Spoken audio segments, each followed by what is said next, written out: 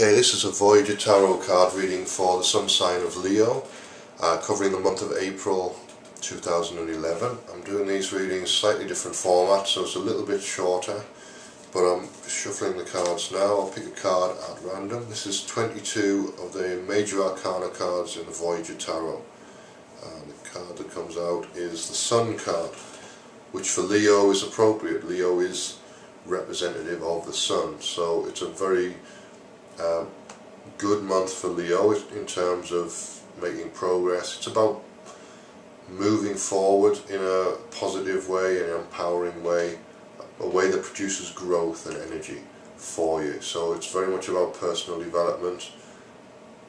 The energy that's around you at the moment is about discovery, it's about curiosity, and it's about assessing things that you run across in a quick, intuitive, inspirational kind of way, relying on your gut to an extent, but also assessing things properly using logic and rational thought.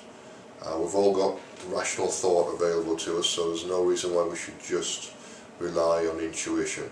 Intuition can be positive, but it can also mislead sometimes as well, or it can produce a longer term growth path than necessarily we're looking for. If you're looking for something that's an immediate, kind of shorter term, 2 or 3 months time opportunity, then you're going to have to assess that one by logic. Your intuition and your gut will give you your long-term path.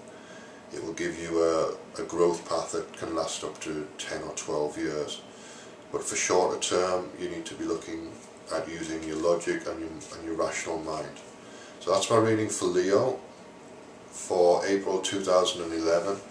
If you've enjoyed the reading, please subscribe to the channel on YouTube.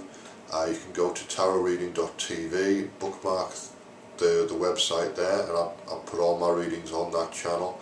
You can also get a private reading if you'd like one for $10, which covers 3 months. It's basically the same format as this, but covering 3 cards for 3 months, and it's specific to you.